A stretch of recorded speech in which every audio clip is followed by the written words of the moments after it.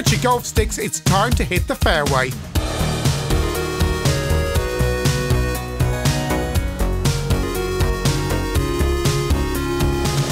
A few weeks ago, I was walking across a golf course in Cornwall and I thought, you know what, on ChinnyVision, we've covered Leaderboard and we've covered sensible golf, but I've never really done any more golf games apart from that because people think of them as being these boring things where nothing really happens, and yet you've got arcade golf games that are completely different and play, well, like an arcade game. So here we are with 6 8-bit golf games that aren't Leaderboard.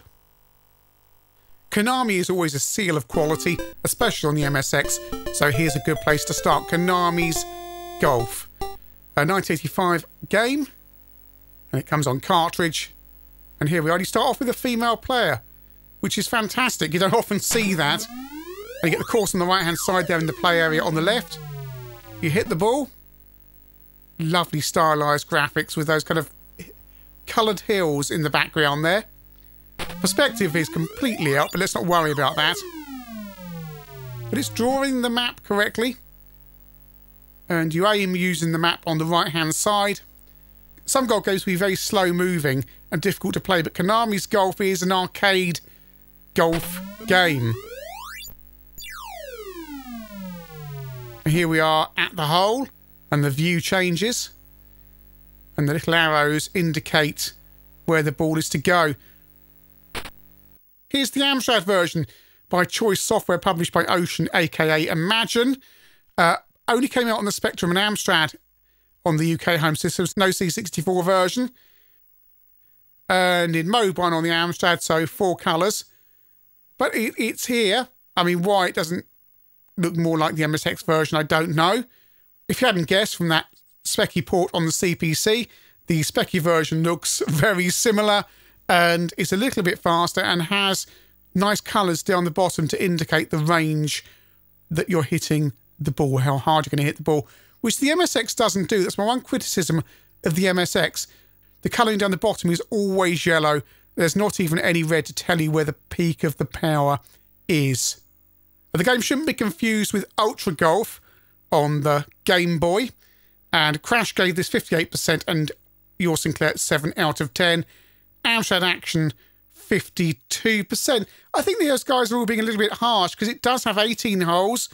You get to adjust your stance and you have swing, hook and slice. There's wind and it also takes into account how the ball is lying. While the Specky and CPC versions are a little bit lacking, especially in the graphical department, I rather like that MSX version of the game. It's 1990 and you only have £2.99 to spend on a golf game. Well, Pro Golf Simulator is where it's at. Only on the Spectrum and Amstrad, no C64 version. And it's a very arcade-style game, top-down view. Use controls to view course fire exits.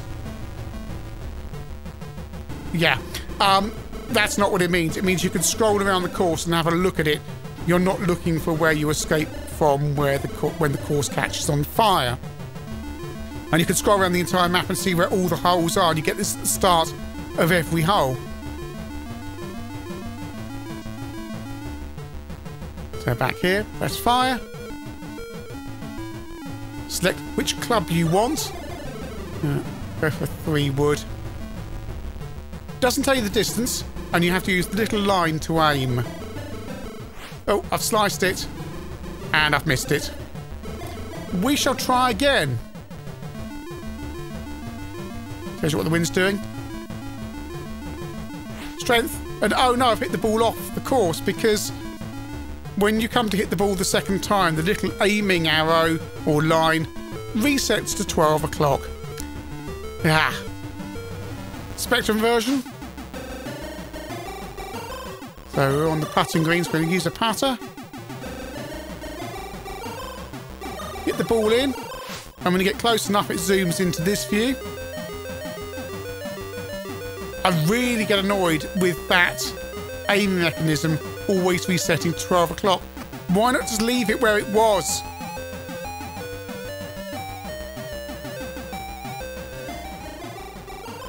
Amstrad Action reviewed this in October 1990 and gave it 70%. They seem to quite like it, but yeah, again, it's $2.99, so you're getting quite a lot for your money.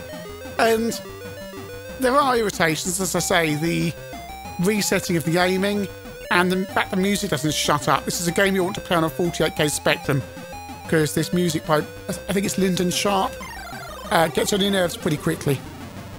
It's not a game that gets mentioned much in the grand scheme of the Codemasters canon, but it's not too bad at all. Plus, for your $2.99, you get a course designer. Yes, you can overwrite the existing course, add things in, add water hazards, and all sorts of things, if that's how you're minded. I don't know if you can actually save your courses, but it's a nice touch. Over to the Sega Master System with Golfamania. Golfamania. Why not make it Golfmania? Anyway, Golfamania. 1990 game, published only in Europe and Brazil by Sega.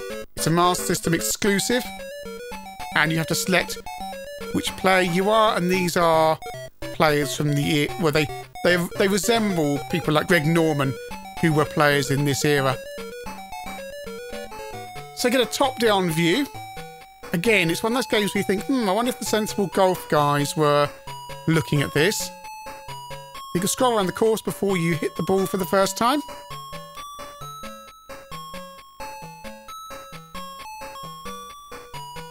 And there's a few parameters to set up, then the view changes. And you've got this uppy-downy thing. Have I got that wrong? And you get digitised speech. Sounds like Daffy Duck, but never mind. But apparently it's a good shot.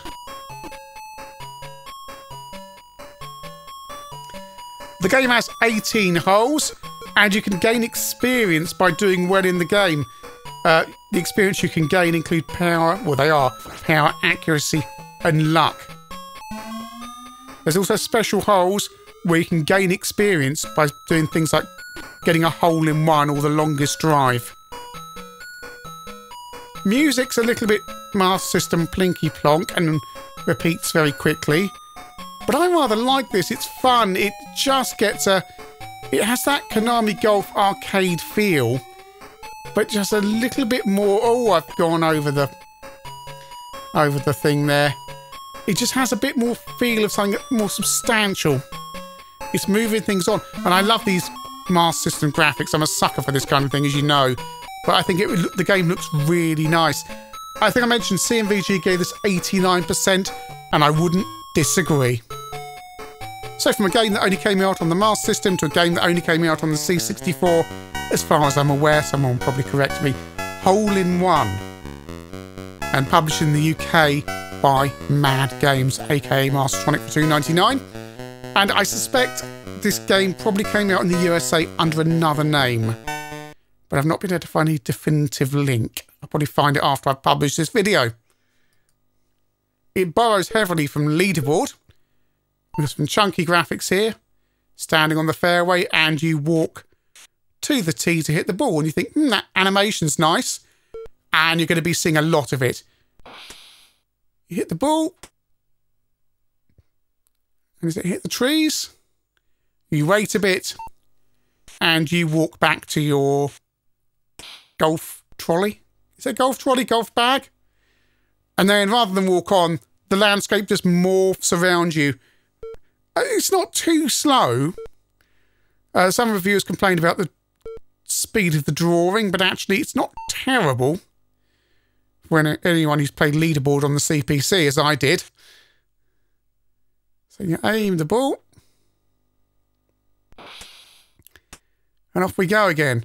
And it's very, very difficult to aim. That's one common complaint with this game. That well, firstly, there's a lot of the walking back and forth, and B, that the aim is completely out. Sometimes the game, apparently, I've not seen it, but people complain the game pauses as well when the ball is in the air while the game works out what to do next. Commodore user gave this 3 out of 10. CNVG gave it 8 out of 10. Zap gave it 38%. And Zap also said it was a third-class rip-off of Leaderboard. So you've got a mix of scores there. CNVG disagreeing with Commodore user and Zap 64. It's $2.99, and it's not that bad. It's a pretty good representation for 1986 of a golf course. It's minor nickel stuff when you consider it's a budget game. Although, as I say, aiming the ball is a bit hit and miss. That you will overhit it or it will go off somewhere where you're not intending it. It's not precision.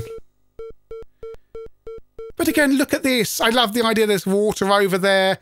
And it looks, you know, using the C64 palette nicely. Hit the ball. Where's it going to go? Onto the green? Is the ball hanging in the air or has it gone behind the golf flag thing? Bit more drawing this time. I just love the fact it's drawing the landscape. I'd call it not a game to necessarily play, but an interesting curio just to see how it draws the golf course around you. Back to the MSX, it's Namco, or Namcot, as it is on the title screen here, with mini golf. And something a little bit more simple. It's a top-down golf game. And look, it's taking all this time to draw that compared to that C64 game. So we select our club.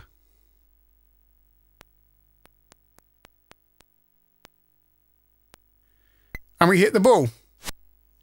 And there's no music or much in the way of sound effects. It's very, very basic. It's a 16K ROM. So if you're thinking this was going to suddenly cut to a view of the golf course, you are mistaken. Well, apart from when you come to do the putting. And there's no hills or anything to worry about. You just hit the ball in direction. It's very simple. It's almost like an advanced crazy golf game. It looks so basic, and there's not a lot to it, but I found myself playing it for a little bit and thinking it's fun. And that's the least you can expect of for a game like this. And so many golf games get bogged down in the minutiae of drawing the course and being really slow and everything taking forever. And in mini golf, really, you're just knocking a ball around. Jack Nicklaus's greatest 18 holes of major championship golf, allegedly the longest game title ever up until that point. I can't verify that. But we're going to look at this game on the C64. It came out on every system going, the Amstrad, the MSX, the PC, the Macintosh, everything. I think it's NES version, ST.